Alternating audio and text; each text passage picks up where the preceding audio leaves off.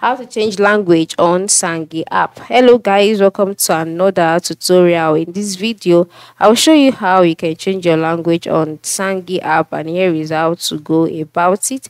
The first step is to log in into your Zangi application, just like I have done here.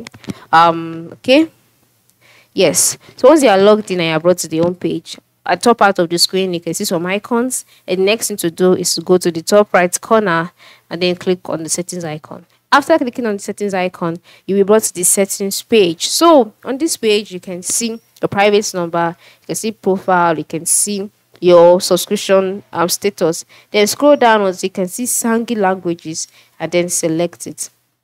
Now you can see that the languages are available on Zangi will be displayed, and then automatically the language that you can see there is the device language, right? And then you can see English, you can see Russian, you can see Armenian, and so many other languages. So the next thing that you can do here is to select the language that you would want to use. For me, I would stick with device language, which is English, and leave it that way. But if you want to change it, click on the language you like to change it to, and automatically it will be affected, just like that. So this is how you can change your language on Zangi.